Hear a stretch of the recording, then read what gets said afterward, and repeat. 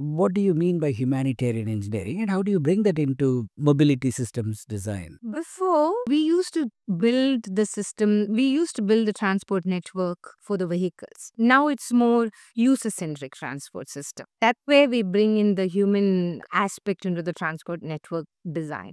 So humanitarian engineering is a bit a different aspect of it, a different area, I would say. So let's first talk about how we bring in the human aspect. Initially, when we used to do transport modeling, what we looked at is how much demand, what is the supply, and whether do we have enough supply to meet the demand. When we don't have enough supply to meet the demand, that's when the congestion happens. So how can we deal with that, right? And that was the main concept. Now, not just looking at the number of people using, looking at the behavior of people using as well, right?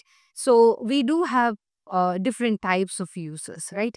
We have women, we have male using the transport network, we do have different age category using the transport network, and everybody has their own behavioral aspects as well. How do we integrate that into the transport system? Right. So, this is another big area of research where interdisciplinary people come together to contribute towards the transport network system design.